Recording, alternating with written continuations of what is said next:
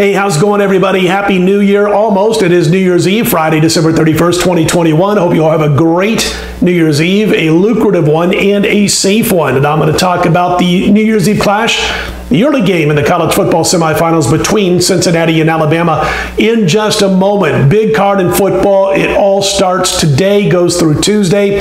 College football and NFL. 7 plays in all, including my 8-star bowl game of the year, including a top high-end play from Sunday's NFL. All 7 plays available on my homepage at DocSports.com, and the card kicks off on Friday, so you can check that out. By the way, last year we hit with Iowa State over Oregon in the bowl with the bowl game of the year, and in my 25 years in this business, we are 18-6-1 with our college football bowl games of the year. So jump on board if you wish. 7 plays in all, college and pro football, led by that 8-star college football bowl game of the year. Also wanted to mention that my 6-star last night was a top play in the NBA, and unfortunately it got postponed. It was Golden State, and the thing is, I like the Warriors whether Denver was 100% healthy or not. Obviously they weren't. They ended up canceling or postponing the game late Thursday afternoon, but I was really bummed because I would have been on Golden State just as big if Denver would have been 100% healthy. It wasn't based on the COVID situation. So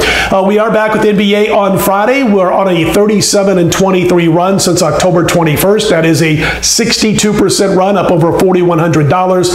It's a 5-star on Friday in the NBA tonight, so you can jump on board that if you would like. And also NHL on Friday. I lost in overtime last night with the underdog Canucks.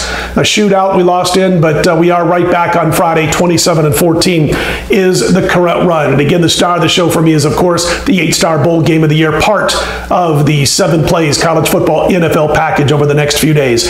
Let's get to the free play. It is Cincinnati taking on Alabama. This line now, I'm looking at the clock here, and it's about almost 3 a.m. Eastern, almost midnight Pacific time, Friday morning, late Thursday night out here on the West Coast.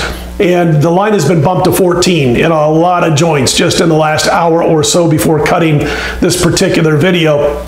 And while I think Alabama in the first half is a solid play, it has been bumped to 7.5 in a few books. That's not the official free play. My official free play is the under, which sits at 57.5 just about everywhere. Looking at my line service, there's 20 books or so. And again, we like it under 57.5. If you could still find some 7s, maybe you have to lay a little bit of juice on the first half with Bama. I get it. I do like that. Listen, as far as this game is concerned, I don't think you're going to see these two teams flying up and down the field. I mean, Cincinnati is top 3 in both red zone efficiency and pass efficiency defense. Both of those categories on the defensive side of the football. They're number 1 in one. They're like they're third in the other. And it's a situation where I don't think their offense is going to be able to do much against Alabama, but I also think Bama's not going to be pumping out a ton of points throughout the course of this game against a decent Bearcats defense that played well in the win at South Bend earlier this year. And don't forget, they were in a bowl game last year against Georgia. They almost beat them. They lost 24-21, a last-second field goal by the Bulldogs, and since he was leading that game at one point in the fourth quarter. So, again, if you can find 7, I do like that. Alabama first half -7, but I think it's going to be 7.5 by the time most of you guys watch this video. So, the official free play is under 57.5, Alabama Crimson Tide and the Cincinnati Bearcats. And don't forget, again, 7 plays in college football. It starts with a 4-star play on Friday.